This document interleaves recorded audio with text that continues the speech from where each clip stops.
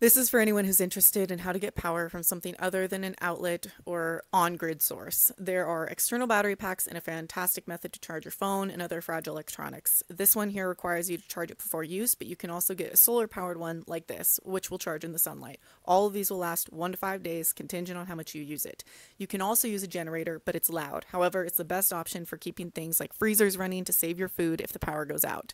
I've also used battery chargers before like this.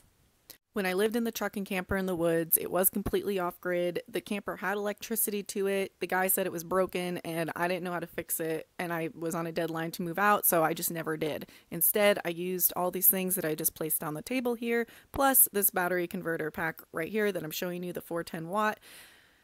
You just hook it up to your battery. Positive is red, negative is black, and it will convert the energy from the battery so that it's safe for your electronics to take in. Battery operated light sources are also an option.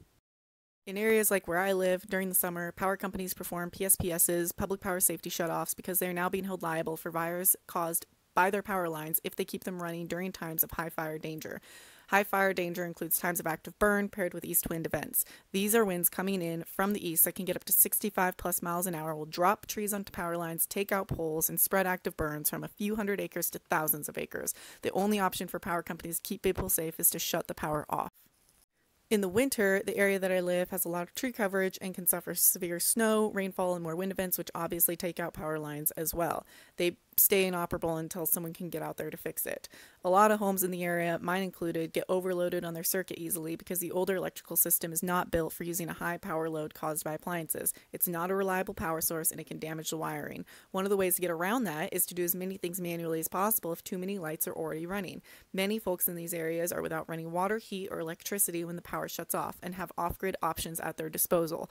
When I lived in a truck and camper without electricity, this is how I made my coffee. It's good to know how to do things without electricity regardless. There may be a day where you need to use these skills or you want to use these skills but you don't know how. It's a matter of showing how to be self-sufficient.